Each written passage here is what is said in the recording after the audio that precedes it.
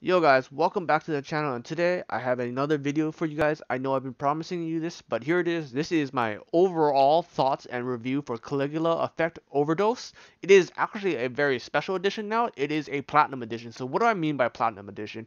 It means I have fully, as you can see here, platinum to the game. I can give you every single ounce of my personal opinion to this game and what it takes to get a platinum. So overall, my opinions really haven't changed from the start of the beginning that my first initial review. I literally one phased every single boss on hard until the end game. I literally beat every single boss one phase, and it's pretty depressing when that is the a sad point in your game when every boss is basically neutralized in one turn.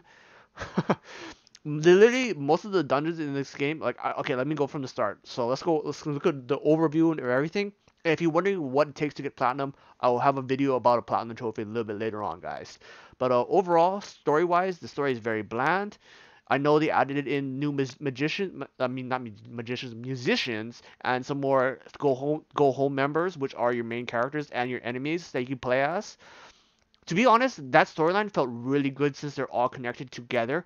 But it's the sad thing is that is a side story to the original story of the game, which makes me feel a little bit bad because the actual main story, the meat of the game, is very poorly done. I felt it's very bland. Save the world kind of bullcrap, just plain old JRPG, even less than plain old JRPGs. It felt very like it didn't feel very good to play. The story wasn't compelling whatsoever.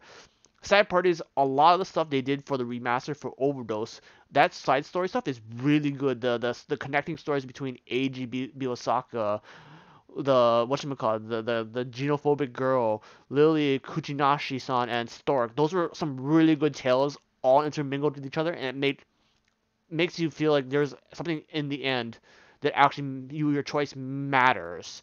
And if you didn't know, Overdose adds in the route to go to play as a musician. You can play as the enemy, so you open up another ending for the game where you go with the bad guys instead of beat the bad guys.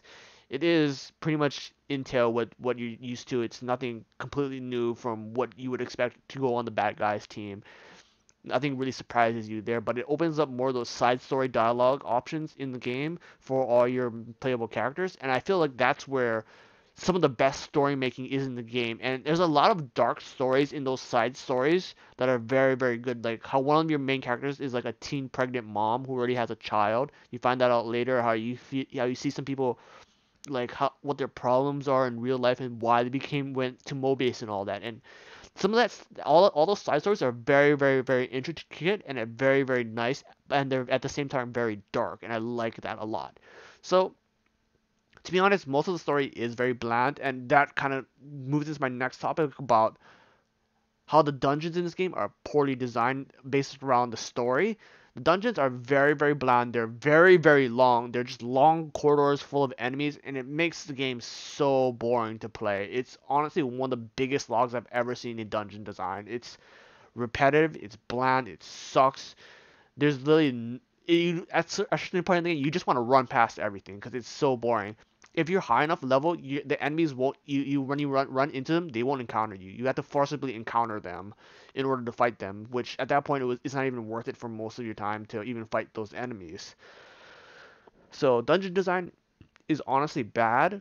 Some of the locales that the dungeons are pretty cool. It's just it's really bad. Oh, I lost Wi-Fi connection there. Don't worry about that right now. But yeah, I mean like I love the aquarium. I love the high school, the setting. I love the pyramid. I like a lot of the settings in the dungeons. It just feels really the dungeons are just so long and boring. The same corridors you have to talk to, you have to go through. Problem is there's some certain enemies that are locking treasure chests in the dungeons that are way higher level than you, and they're way harder than the bosses. It makes when you see one, it's like what the hell. Half the time you can definitely beat them, but it's like what the hell. It feels like these guys are stronger than the bosses, so it feels really bad in gameplay design. And one of the biggest gripes I have with this game is definitely the friend system. And I'm not talking about the friends that you make as main characters. I mean the friends in the game. There's over 500 friends that you have to make in the game. Technically, you only need 100 of them in order to get the friend trophy, and you need another 100 or the same 100 friends as true close friends for another trophy. But that is one of the biggest time wasters in this game, and honestly, one of the most hated systems in this game, in my opinion. Like, if that wasn't a system in the game, I would have finished this way faster as a platinum trophy. But once again, I'll get through my grievances on the trophy system, the trophies in this game in my platinum trophy. So overall, gameplay wise, the game isn't great. It has a very cool system. I just don't think it really works well because, like I said, I was one phasing bosses on hard mode through the whole game. It just didn't feel right that I should be able to do that. Overall, I honestly think that you guys should not buy this game. I put my stamp of approval as this is probably one of the worst games I've played all year. And for something that is essentially a remaster of a game, they did not add any of the DLC as free in this game, which really should have been added in there. I didn't feel like the custom DLC shouldn't have not been in there. It really should have. The custom should be in there. Like, I don't know why they didn't put that in there. But overall, yeah, guys, it is definitely a do not buy. Until the next one.